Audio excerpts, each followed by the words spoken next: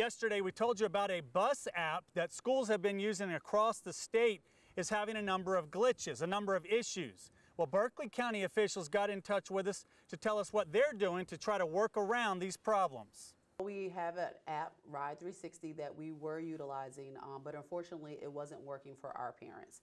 And of course we want to be consistent, so we had to push that to the side, and luckily our communications department had another option for us. The district already uses the Rooms app, and the district decided to just create specific rooms for each school bus.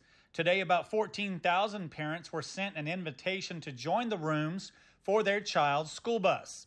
If there's a problem like a delay, the parents on that bus can be sent a message. Beginning Friday, they will start using rooms for this across the board. So communications is pushing it out to the parents. They're receiving emails. I'm a parent myself, and I've received emails, and I've added my 2 students. And I've already got an email, and we had a delayed bus this morning, and we're practicing with it to make sure that we're ready to go on full on the 15th. So I got a message this morning that said the bus was delayed by 10 minutes, and that was great. So I was able to let my high school students know that their bus would be behind. But I think it's more important that parents have the correct information and they know that it's consistent, and what they're getting from the district is it's important information, and it's going to be consistent from us.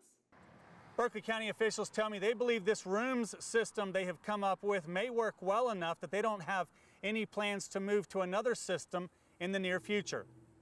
In Moncks Corner, I'm Raymond Owens. Count on 2.